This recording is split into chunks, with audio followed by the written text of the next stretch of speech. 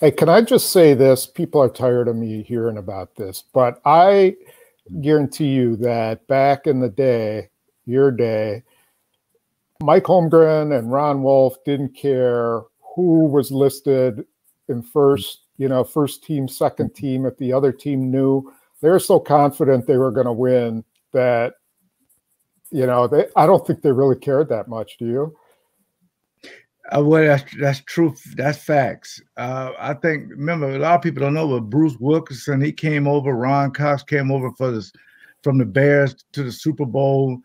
And, we had Don Beebe, we had all these guys, and it was plug and play because they felt like the system works. Whatever the system is, West Coast style offense, defense, with kind of a quarters type defense, every now and then blitz a lot of 8-man front stuff. It is what it is. And most of these coaches know each other. There's nothing you can surprise. Yeah.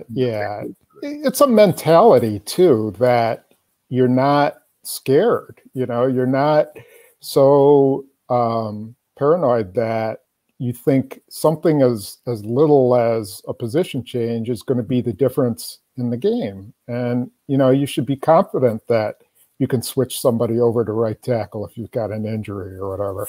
Anyway, that's my little 2 cents. Right. I thought maybe you would. Element of surprise at some point. Some teams don't want to do that. They think it's to their advantage. Yeah, you're right.